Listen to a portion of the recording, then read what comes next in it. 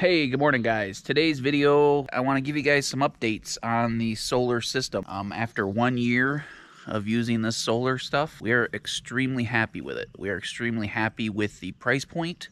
We are extremely happy with its function. We built this solar array, solar shed, wood shed last fall. 1,000 watts of solar panels, Renogy 100 watt panels. We have 10 of them. They are set up in 2 strands of 5, and then they're joined and go to the solar shed on a single MC4 connector, 10 gauge wire. The way it's set up, it's only pushing 10 amps to the solar shed, so it's a safe setup. There's only 10 amps going through those MC4 connectors, which is perfectly adequate. Our solar shed, and I'm going to give you a quick rundown on prices. Solar panels, those were $96 a piece, so we got $1,000 in solar panels. We have 8 Renogy AGM sealed lead acid batteries, 100 amp hour, 12 volt. We have them wired in series to make 24 volts, so our system is 24 volt. Those batteries all together were 150 bucks a pop last year. 8 times, 150 is $1,200 worth of batteries. I just looked at them in case we wanted to improve the system and add a few batteries. They're $200 a piece now. Some of you guys might say, why go with old technology? There's, all the Life P.O or lithium iron phosphate batteries. Our cabin here in northern Michigan, it gets down into the single digits and below 0 degrees Fahrenheit quite often. And these batteries, as long as they are full and charged adequately, will not freeze until -50 to -75 degrees Fahrenheit in the winter. They do have some shortcomings once the temperature gets colder, and they work less effectively or efficiently, but lithium iron phosphate cannot be cold. It cannot charge when they're below freezing. So that's why we have this technology. I figured down the road, see if this system works for us.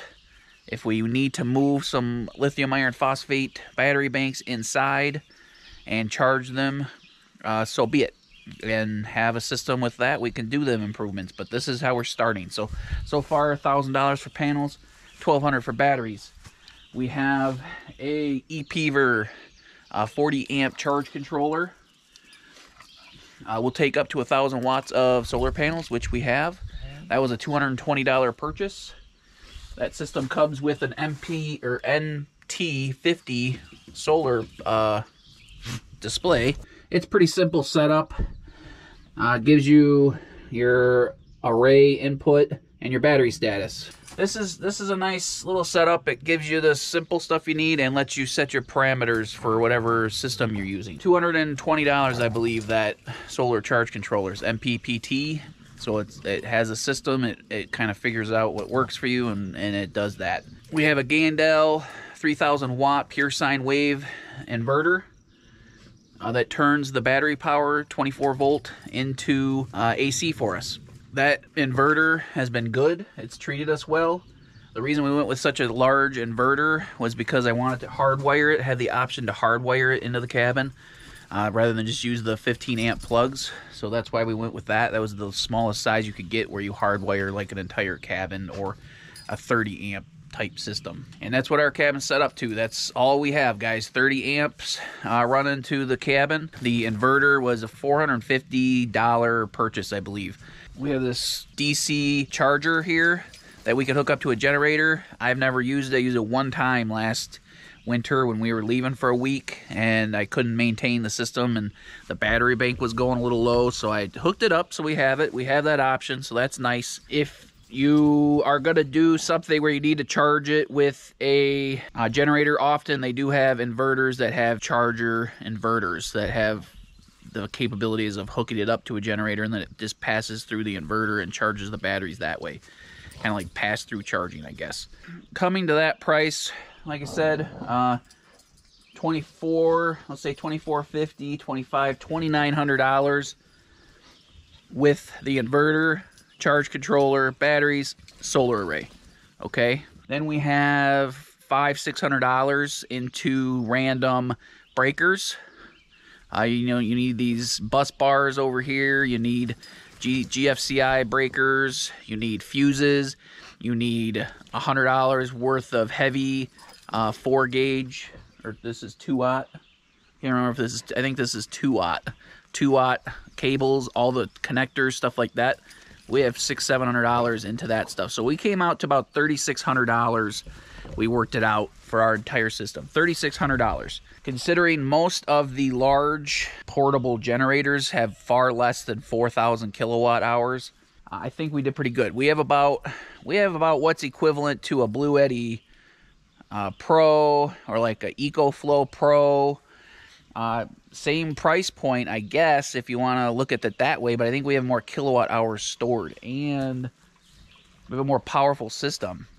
We went back and forth whether to create a system like this or try to run our system on one of those portable generators. Everything's in one thing, which is easy and portable, but they were lithium iron phosphate, which we can't charge in the cold, so we had to leave it inside. So we'd either have to take it with us when we left, or we'd have to make sure it heated up before we could charge it. Now, let's get on to function. Hey guys, one of the most frequently asked questions on our channel and on our videos is, how did you find your land? Well, Jen and I spent about 4 or 5 years saving up and searching for the perfect off-grid property. It was a lot of work, and we really had to buckle down and save up the money. What I want to do today is share with you a company by the name of Discount Lots. They're a fast-growing company, and they have land all over the U.S. They offer land at prices that everybody can afford. You can get your land and put it to great use, build your dream house, dream cabin, start a farming business, open a campground. The options are limitless, guys. Discount Lots offers a monthly payment plan, so you don't have to come up with a huge lump sum of money at one time. Discount Lots has exclusive off-market listings. The listings they have will not show up on any real estate listings. There's no credit check for renters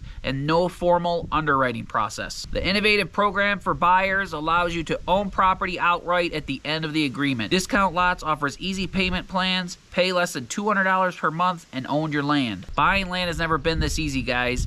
Go to discountlots.com. The link is in the description box below. Find a property that you like, sign an agreement, and you're done. Even better, guys, use our promo code DLJGen10 and get 10% off the listed price. So I hope this helps you out, guys. Go to discountlots.com, and I hope you find your dream property. Our system, we are ecstatic with the way our system works. When you watch a lot of these YouTube channels, you see people installing 20, 30, 40, 30,000 kilowatt hour system battery banks. And you see them spending 20, 30, 40, 50 grand, which is unattainable for most simple off-gridders. It's a big investment regardless of how much money you have and what your income is. $50,000, $20, 30, 40, $50,000 for a solar system is a lot of money. And there are, improvements and maintenance and stuff like that eventually anyway, so it's not a forever system. It's, batteries, especially lead acids, those I'm hoping to get 5 to 10 years out of. Everyone says 3 to 5 years, 300 cycles. I've never had lead acid batteries, deep cycle lead acid batteries last less than 8 years. On our cabin, we are simple off-grid cabin. We're not running washers and dryers and electric water heaters and all this other crazy stuff. We run lights, fans, ceiling fans, little fans. We charge our phones. We charge the camera gear. We have stuff plugged in all the time. We're not shorting ourselves, but we're not stingy with it anymore. We have a Magic Chef 10 cubic foot refrigerator, the cheapest one you could buy at the big box store. That fridge was $330. It's equivalent in size, a 10 cubic foot, to some of these fancy off-grid refrigerators, and it was $330 as opposed to the $2,000 bill you get with that. Our theory was we're going to try to run that 10 cubic foot Magic Chef refrigerator. All runs on AC, all just normal AC stuff, guys, that you could buy and run in your house. This whole cabin's set up all on AC. We convert it from, the DC from the batteries over to the inverter, and it's just run like a normal house. That refrigerator has been running for 3-4 months now. We've used it as much as we want. It makes ice for us. It keeps our food cold. It does everything we need it to do. $330. Our idea was if we were going to spend extra money, we were going to spend it on more batteries and more solar. That $1,500 goes a long way. $1,500, $1,600, $1,700 that you would spend on one fancy fridge goes a long ways into your solar upgrades. So using this system, using this refrigerator, which is the biggest thing about off-grid, is having refrigeration, so you don't have to have coolers, you don't have to waste money even on propane. Like, propane's great, propane fridges are great, but you still have to go buy gas. This is running our refrigerator, no issues, 0 issues. We've not had any shortcomings, and it's, you know, we're in northern Michigan. It's been nice, trust me. The summertime, it's been nice. Wintertime, we get lots of sun in the wintertime. People act like we get no sun. As long as we push off our panels and keep the snow off of them and keep the sun on them, no problem. The only shortcomings we had at all is with this being outside in the wintertime, you know, the batteries get cold, so they work less efficiently. What I'm going to do this summer before things get out of hand or before things get too cool, we're going to lift up this battery bank and wrap it in either bubble foil, or I have this foam underneath. I'm going to pad it and put the foam around it. And we're possibly thinking of getting a couple RV water tank heating pads. That's what they do with a lot of the new lithium iron phosphate batteries. They have little heating pads in the batteries that run off of the power, and they heat themselves. So that's what we're considering doing. Those are 65 watts each. I think if I put 2 of them in there between the batteries, underneath the batteries, whatever we have to do, insulate them, keep the batteries above freezing, that'll help a lot. So that's going to be the next step. And you guys can see us do that this winter, or this fall into this winter, and see how much better and how much more effective this system works when the batteries are insulated a little bit. So yeah, that's our system. We run everything you would want to run, or a simple off-grid cabin. I don't know if I showed you this, guys, yet. I don't know I don't know which video is going to come out first, but we just got this bedroom edition done. If you guys haven't watched the bedroom edition go back. It's like a 3-part series. We're in there now. We're happy. We're going to work on the inside this winter. Also, we have rain catchment now. We have probably, let's see, 120. We probably have 300 square feet of roof rain that's coming off. We got close to 300 gallons of water there, 275 gallons of water in the last couple weeks. That's going to be our water supply during 3 seasons out of the year. Wintertime, we're going to have to figure that out still. But, you know, we're not running a well pump because we're collecting water. We can't get a well up here, can't get a truck up here to do well, so we're doing rain catchment. Wintertime, 4 months out of the year, we're probably going to struggle a little bit. We'll figure that out. I wanted to express my excitement because, like I said, you watch all these other off-grid channels, and it kind of puts a damper on your dreams and your hopes that you have to spend $20,000, $30,000, $40,000 plus on a solar system or a solar power system to have an off-grid cabin. You don't have to do that, guys. You know, yes, you have to cut back. You can't, you know, run. I mean, we don't watch TV, so I don't know how much TV. We watch stuff on our laptops, whatever. But you could do it, guys, for $3,000 to $4,000. You can create a system like this, and then you could add on to it, make some improvements as it goes. And that's what I'm sure we'll be doing. I wanted to express my excitement that the dream is alive, and you could do this and not have to have $20,000 plus invested into solar batteries and inverters and all these systems, these fancy systems. So, like I said, this system is not foolproof. It's not the best. I'm sure it's not working as effectively, and maybe a solar guy would come in here and be like, well, you could do X, Y, Z and have a little bit better efficiency. You know, that's great. Maybe I'm wasting energy, but batteries have not gone below 25 volts in months since it's been above freezing. So exciting stuff. I hope you guys enjoyed this. I don't know, like I said, right now I'm gonna make this improvement. I'm gonna run this wire, I'm gonna disconnect it from the charge controller and run this wire either up high. I don't think I'm gonna dig a trench too close to the tree here, so I will never get through the roots. But yeah, I'm gonna run this PVC conduit, or this conduit right here, into the solar shed and get this line up out of the way so I don't have to worry about the puppers hitting it every time they run out here chasing squirrels. So yeah, I hope you enjoyed this video. If you want to hang out with me for a few more minutes and watch me do this project, awesome.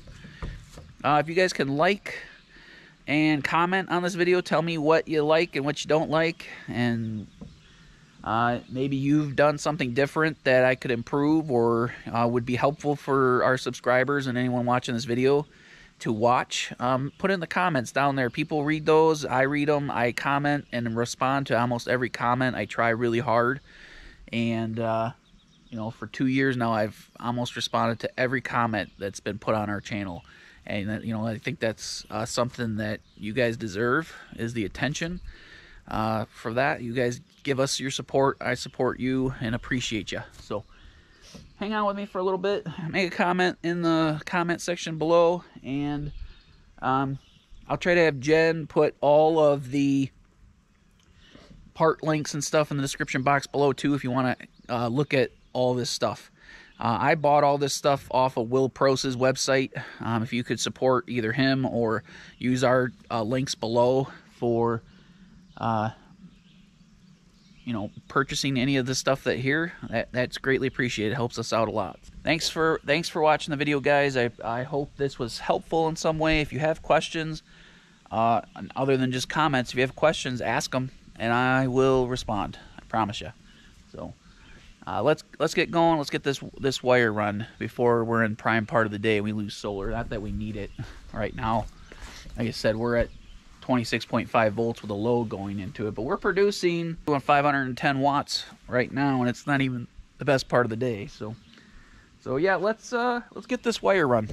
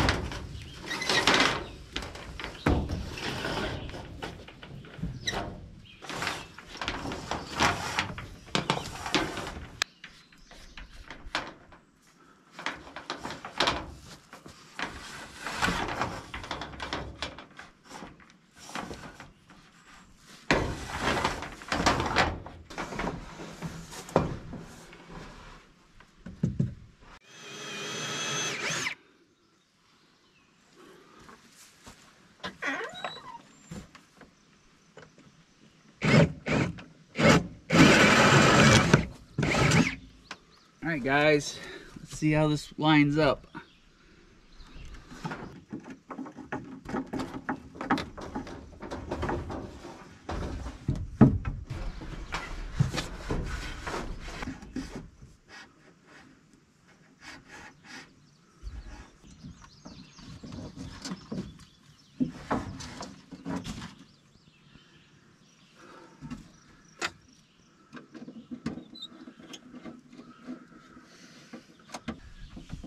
All right, guys, now those wires run up here and out of the way.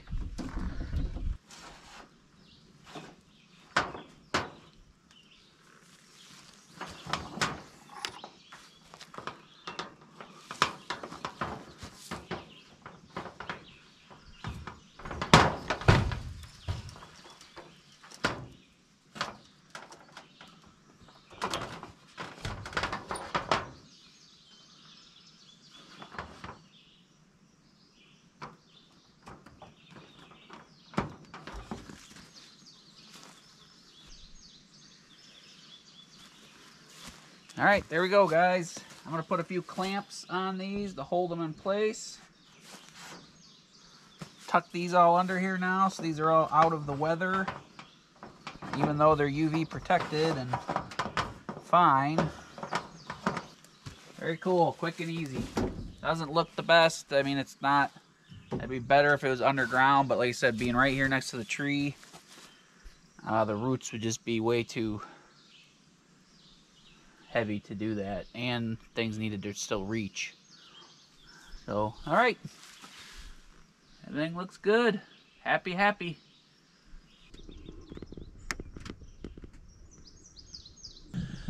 Alright guys, that was a quick little project. Moving that line, like I said, up. I'm going to put a couple clamps on it. They're down at the shed, so I'll do those later when I have the clamps up here. So, but yeah, that was a quick, easy thing. I don't have to worry about the pups running out here and hitting those wires. I should have done that originally, and when I ran the electrical.